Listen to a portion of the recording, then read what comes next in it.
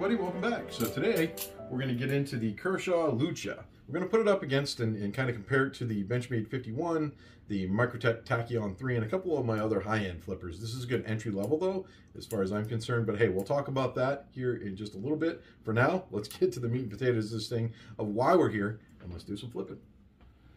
All right, so here's your fast open. Single roll over.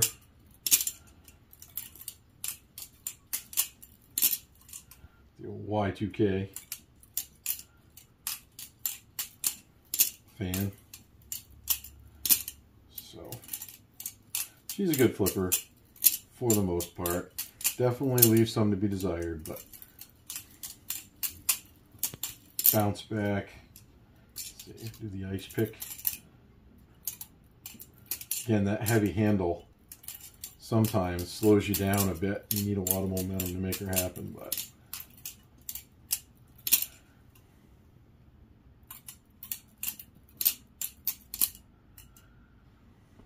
there we go. So the Kershaw Lucha. So the journey really to start this video started a while ago. I heard Kershaw put out this Lucha and it made me really curious. So I got it a few years back. True story. I won't put up the images, but I cut myself really bad when I was first teaching myself to flip with this because it is a tough flipper because it's heavy. All steel, by the way. So you're talking steel handles, steel latch. This thing is heavy as an anvil when you flip it. Full belly on this, stainless steel blades, steel bearings. So it's a heavy knife. If you want all the tech specs, go right on the Kershaw website. This is the Kershaw Lucha. There's several variations of them out now. But it's so heavy, I messed up one of my Y2Ks. I actually took this latch off. I lost track of where the bite handle was. And I was doing a Zen rollover, and this thing clamped right down on my finger. Hard and really hard, and with this full belly on the blade, it lends itself to be a nasty cutter. And it cut me really deep into my finger. I probably should have used stitches. So needless to say, as much as I like this, the retail on this guy is going to be right around. See, the longer handle does lend itself. So if one of those gets away from you, don't worry, I won't lose my train of thought too much. But so basically, price point on these right around $240. That's the MSRP. But you can usually find them for $170. So as far as I'm concerned, you want to stay away from a lot of those like county fair kind of flippers and things like that. Just the really, really cheap ones. This is affordable. I wouldn't call it cheap. This is good entry level, but you can get a good look at the bearings there. It's got these bearing rollers. So you're looking at Zen pins. Like you got your Zen pins here. It doesn't use the Tang pins like some of them do. So I mean, I'm a big fan of the Zen pins. It's got a nice look to this whole blade, in my opinion, and it is a pretty flipper. But again, just so heavy. She almost punishes you and slaps you. It's slow. It's sluggish. So I hate to be giving this a real bag on it, but you know, I'm not going to be using this as my primary flipper. But when I got caught really bad with this, it made me skittish with it for a while. I got over that. We're doing okay nowadays, but definitely not my favorite flipper. She flips all right. She flips all right, but probably nothing I'm going to do a lot with outside of this video showing it to you guys. Benchmade 51, definitely my favorite flipper, but the Tachyon, Microtech Tachyon is also smooth, maybe a little too light. So just wanted to invite you guys to come along and have a conversation while I do a little bit of flipping with this. So that's the deal with this. Again, I've had a couple of years to flip with this now. As I said, definitely one of those situations where we started doing this, I got cut really bad with it. That's my story. Unfortunately, you feel it on your finger when you flip this sucker a lot because she's just so heavy. It punishes you as you flip it. So I can't really give it a great rating for that, but if you're just learning, like I said, this is right there on the entry level. There's probably some accessories I would guess by now that you can get out to maybe lighten this up. Not sure. But definitely I would still say my Benchmade 51 is probably my favorite flipper, without a doubt. So one of these days, maybe I'll get into one of the BRS replicants or something like that. I haven't really gotten into a BRS yet, but I'd love to get a blade runner systems eventually. So that's your Kershaw Lucha. Let's go ahead and cut out, and I will show this to you next to a couple of my other favorite flippers.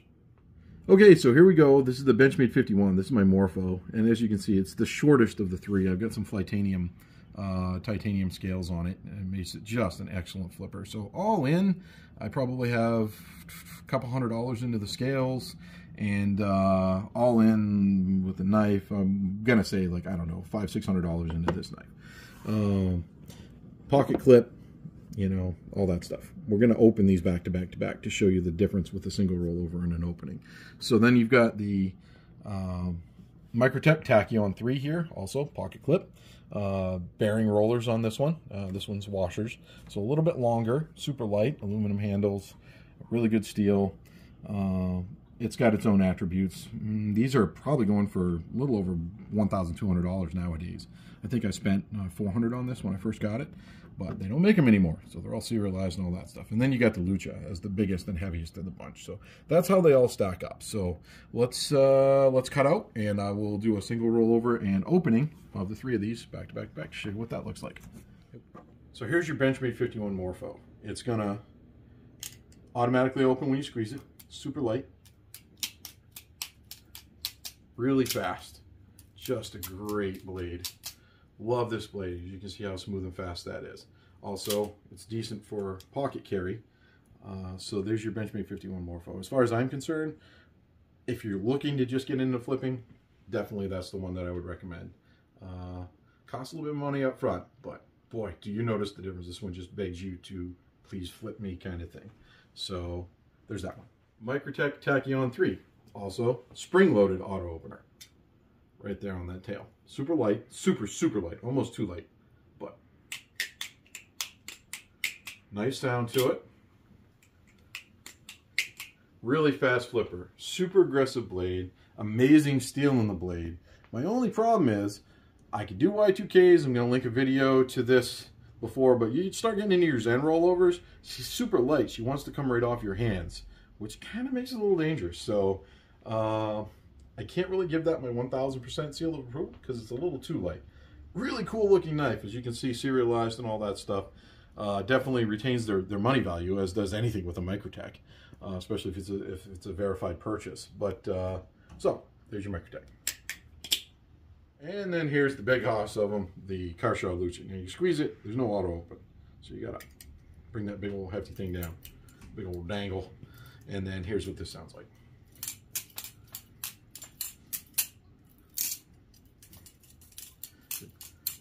As you can see, just a lot clumsier of a knife. Can't give it my full, hey, get this knife review. But, like I say, the price is definitely right, coming in at a fraction of the cost of the other two that we just looked at. And, you know, it's not a bad knife. I mean, Kershaw, kudos to them for actually getting something out there on the market for us flippers. And so the Kershaw Lucha overall, would I buy it? Yeah, I'd buy it again, just to try it out. The price is right. It's a great entry-level flipper. I'd see what there is for accessories out there. I believe there's a few companies that can sell lighter scales and things like that. I myself have had this apart once, like I said, when I took this dangle off, but definitely not something that I'm going to put a whole lot of time or money into with this one, because I've got two that I like a lot. But so that's my basic 2 cents on the Kershaw Lucha, and definitely, yeah, that's about all I got to say on that. So until next time, we'll see you guys then, and you guys have a good one. Thanks so much for joining us for our talks, our gear discussions, and really all of our crazy adventures. So we're looking forward to getting back at it soon. Content's been a little bit sporadic lately, just due to some life events on our end. Life happens, and we're just a dad and a son doing content.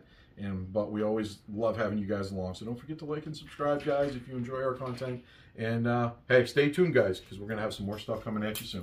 So until then, thanks for being here. We'll see you. Bye now.